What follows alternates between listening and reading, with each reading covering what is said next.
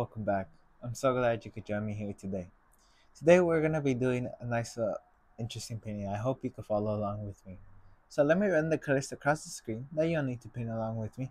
They'll be in the same order I have them on my palette, starting with my white all the way to my yellow. Now, let me tell you what I got done up here. I have a 16 by 20 inch canvas, pre-stretched, double primed, and I added a thin layer of the liquid white. Rather than that, it's slick, it's wet, it's ready to go. We could get started with today's painting. I thought today we would do something like we originally do, just a little different. Okay, so let's go ahead. Let's get crazy. I'm gonna go into the slightest touch of alizarin crimson. Lightest. Tap it both sides in your brush. Let's come up here and it's a nice pinkish color due to the very little amount of crimson.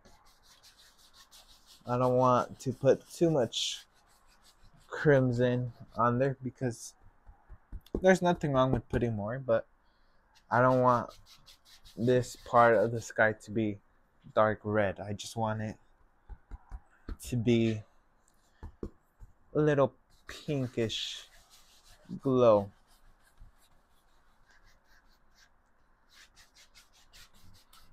So just doing X marks, go across. Now, I'm going to go into a little bit more crimson, more than what I did last time. Let's come up here, a little bit more noticeable. That's okay.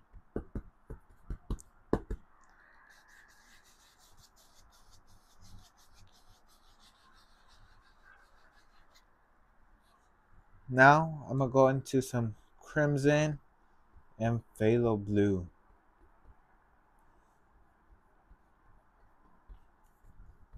Just to make this nice lavender color. Let's come up here.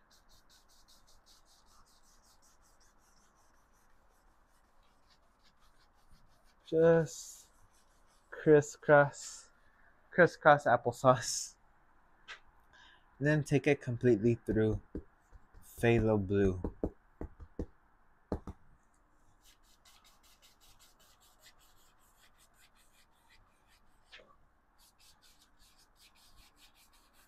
Okay, just like so. Now, let's go ahead, let's grab a clean dry 2-inch brush. And let's just go ahead and blend this out. So just blending these two where they meet. Blending the purple with the red.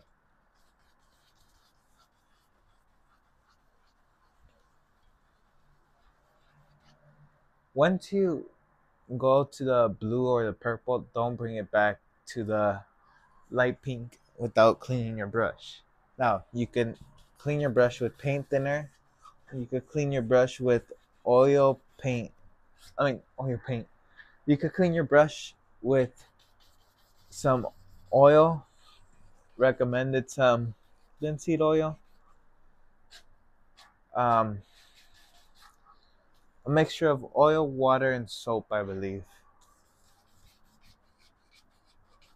I forgot what I have in my mixture. I just know I have my mixture in there. And just like that, you have yourself a nice little sky glowing up in there. Now, let me go ahead and grab a palette knife.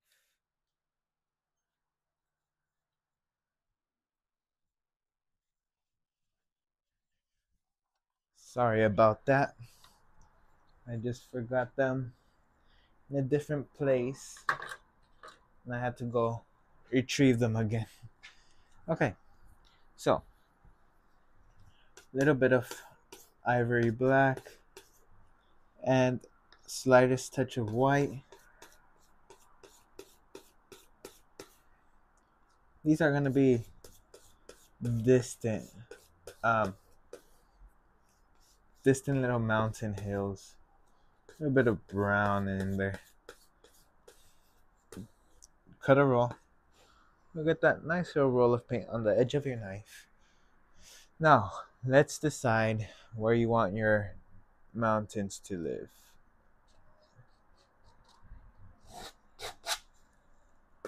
Just kind of pick them out, and you just care about that outside edge. So just like so. You can hear how tough I'm scratching into the canvas.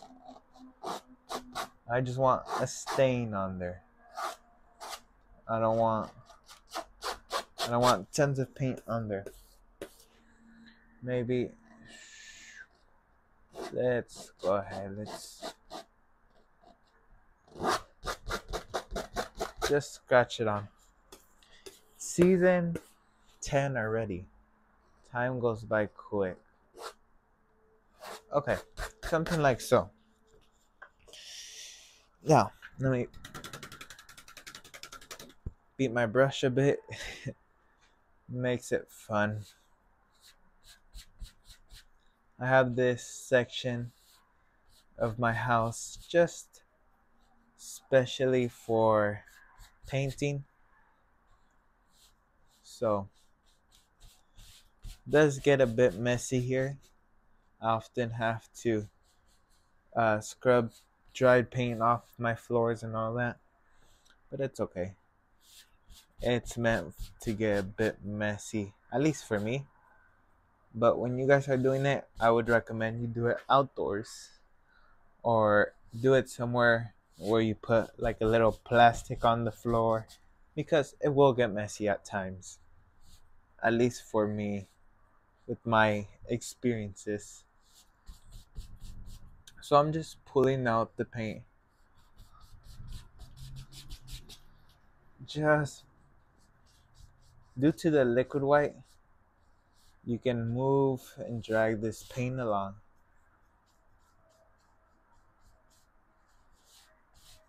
Just like so.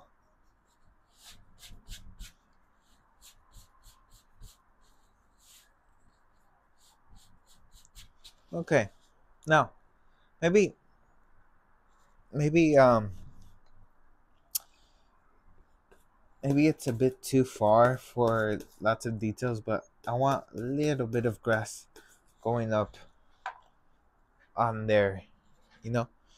So, I'm gonna grab a 1 inch. Little cadmium yellow sap green mixture going on. And I just want the lightest indication. I don't look for much detail. It's gonna be a far mountain, hill, whatever it is. I'm not searching for details.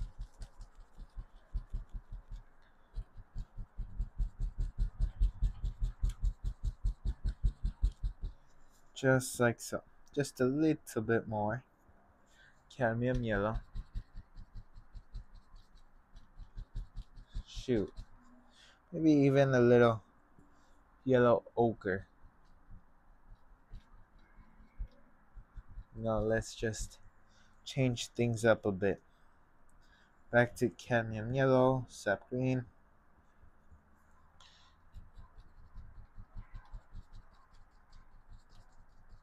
But follow the angle. My angle is going this way or this way, however you want to perceive it. So that's how I'm making the grass uh, go. That's the direction I'm taking, the angle. Okay, just like so.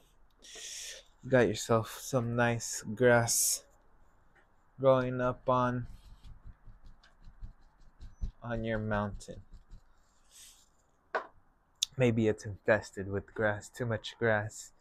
Okay, so now let's go ahead.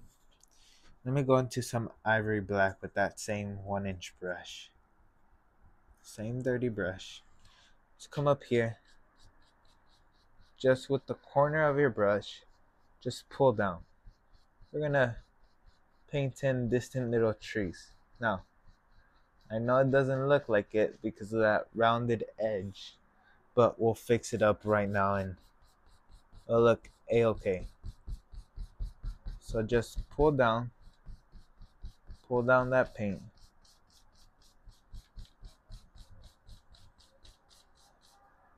go across, and then which the trick is grab your brush, lift it up very gently. You don't want to pull too much because then it'll go drastically. You can grab it from the side too. Really doesn't matter. You just want to pull up gently.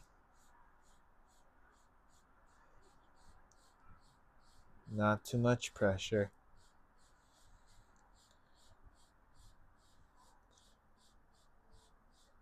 Okay, just like so. And then you can pull this down to remove that line. Go across and you have yourself some distant trees, just like that. Quick, simple, easy.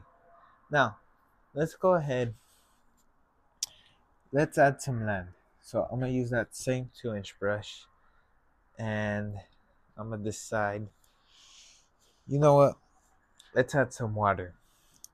How does that sound? I'm gonna go into a little bit of crimson though. So some crimson, just to kind of reflect what's going up there.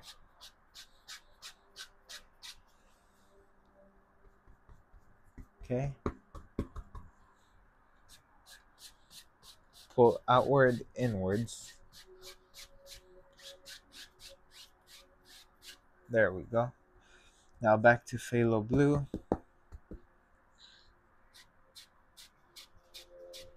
Just pull the same way.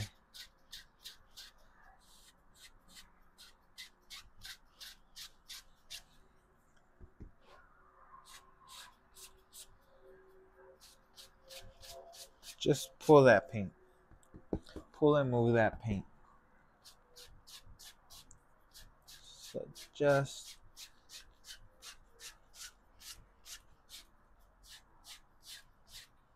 like so. Let's come up here. Let's blend it out a bit. Just cover up that just enough to where your likings. So again, going back to creating some land, I think our land stops here. I'm just gonna step back a sec, kind of have loose strokes somewhere around there. Load up some more paint maybe. You can push up on the brush and it'll give you those nice little effects. Same thing, downward. You can use it as reflections. Okay? Now, you know what? Let's just bring this out all the way here. And maybe there lives a bush or two right out here.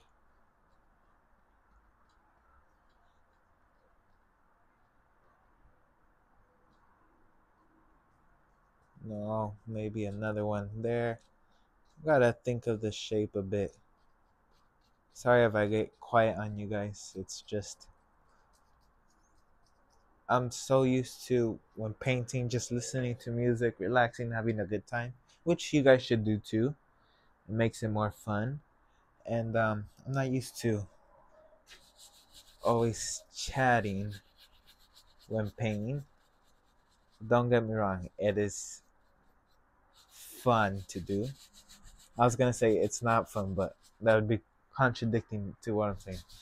It's fun what I do. It's just after 10 seasons, I'm still not used to it. Might take me 30 at the pace I'm going at. So I'm just scrubbing on some basic base color. What I mean by base color is just dark enough color to when I put my highlights on, it'll stand out. So just scrub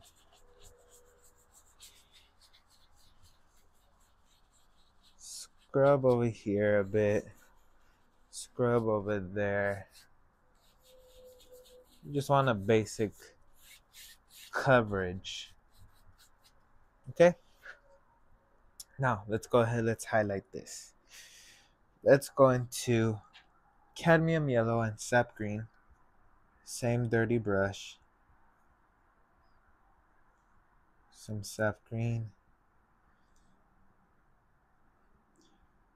Okay. Little bit of the liquid white. Just to thin out that paint. Load up enough paint on your brush, both sides, and let's come up here.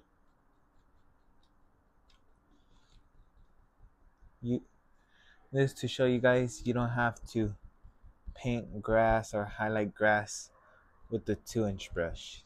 You can do it with the 1-inch. It just takes a bit extra time, but I don't mind taking that extra time today.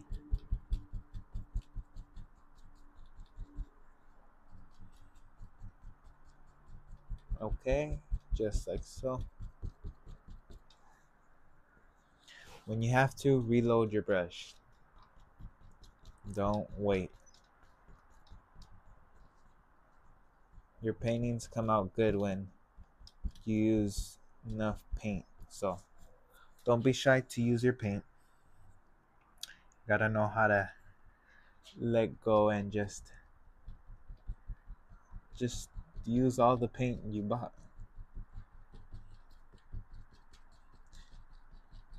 Paints that you buy are made to be used, not to be stored. So feel free to use up the paint you might be having. You might be saving off to the corner. I'm that way, but with my brushes. I'll store the brushes I like, but I shouldn't be that way. Okay, I like where I'm at right now. I like the way it looks. Let's go ahead, let's add some grass reflections here just by pushing the bristles upwards. Same over here. Very lightly. Very lightly and go across. Now, let's go ahead. Let me clean my knife off. I'm going to some Van Dyke Brown. I'm gonna use a more sturdy knife. That knife bends a lot. So let's go ahead. Actually, let's pull some reflections. Just like so.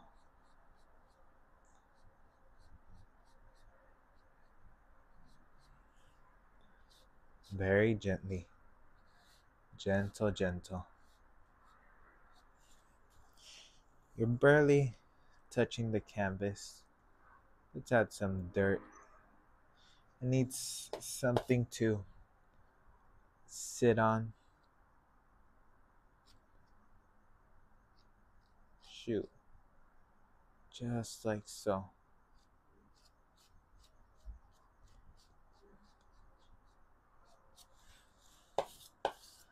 Okay. Load up your knife again.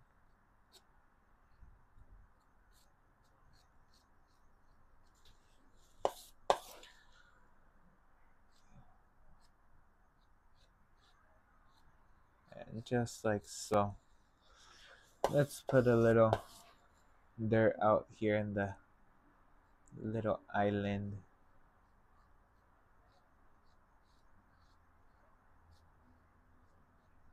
Okay, I think I like where this is going. Now, let's go ahead. Let's go back to highlight our grass.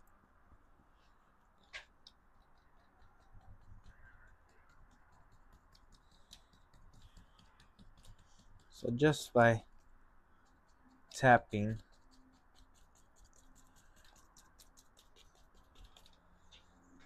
now, actually, let's go ahead. Let's highlight these bushes. So pull one side your brush through one direction. Sorry about that. One direction, just pull it through.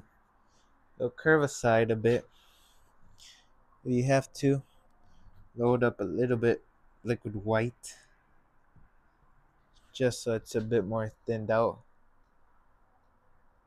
And think about the shape of the bush. Don't just put it all at random. You gotta think like a bush. Shoot. Oh yeah, that's gorgeous. Little extra highlights here and there. Okay. So going back, little sap green, more liquid white.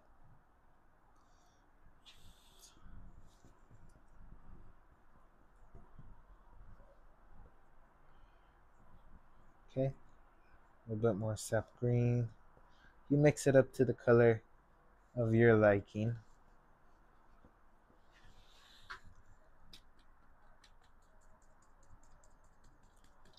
There we go.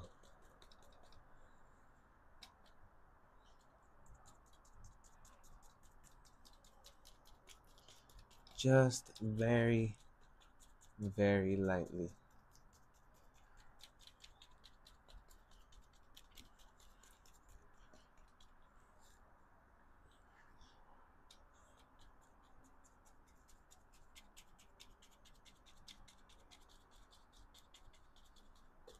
And then you can fill in some of those uneven gaps.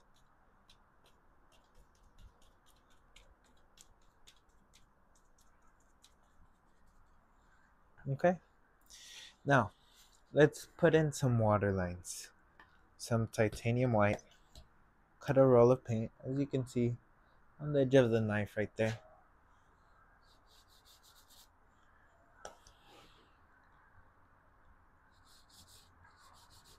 And just very lightly.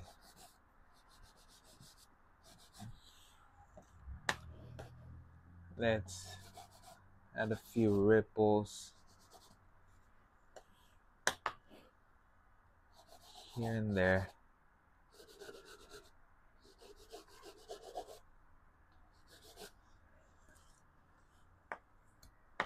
Maybe out in the nowhere. Okay. Now, let's go ahead. Let's add an evergreen tree. I think a tree lives in this painting. So load your brush with ivory black. Load both sides good.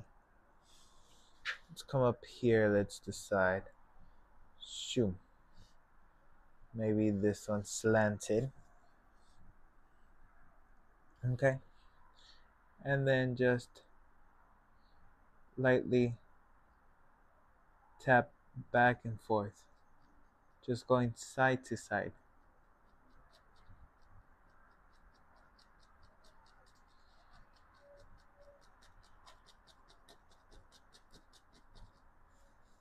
Okay. Same thing for the other side.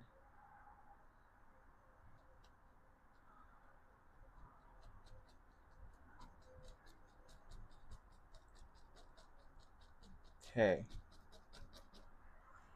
Now, if this were to get too thick at the top, just grab your palette knife and scrub a little stand. If not, grab some paint, same color paint, and just do it right there.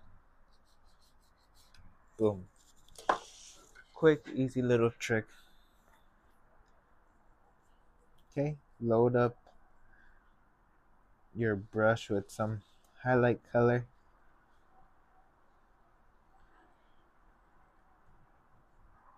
Okay, let's come up here. Let me actually put a tree trunk up in there. It's Van Dyke brown and some white. Maybe hits a little here and just few spots. Sorry if I'm in the way. Just hits few spots here and there. Let's come up here.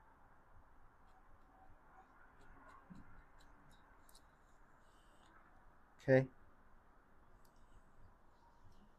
Load up your brush.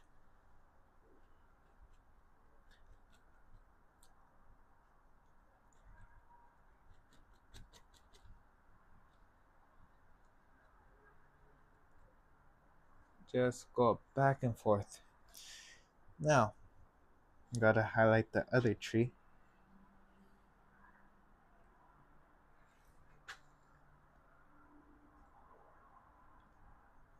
I usually tend to do a dark green.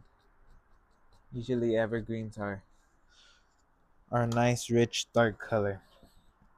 So I don't try to make them too bright. Then I'll fix up the base a bit.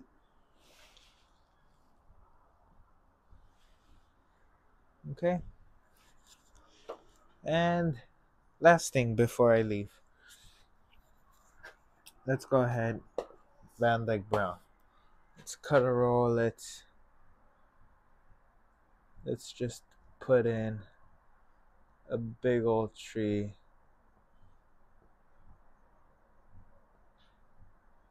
Right around there. Okay.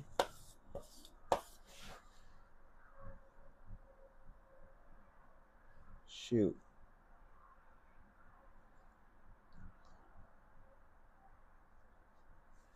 And then just a few little highlights, just ever so gently.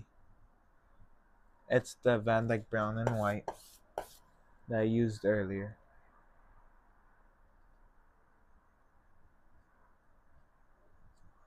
Okay.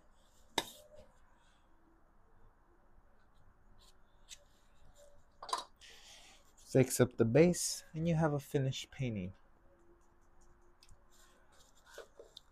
I really hope you try this painting out and I hope you enjoyed this video. I like to wish each and every one of you the best of luck and I'll see you in the next video. Until then, take care my friend. Goodbye.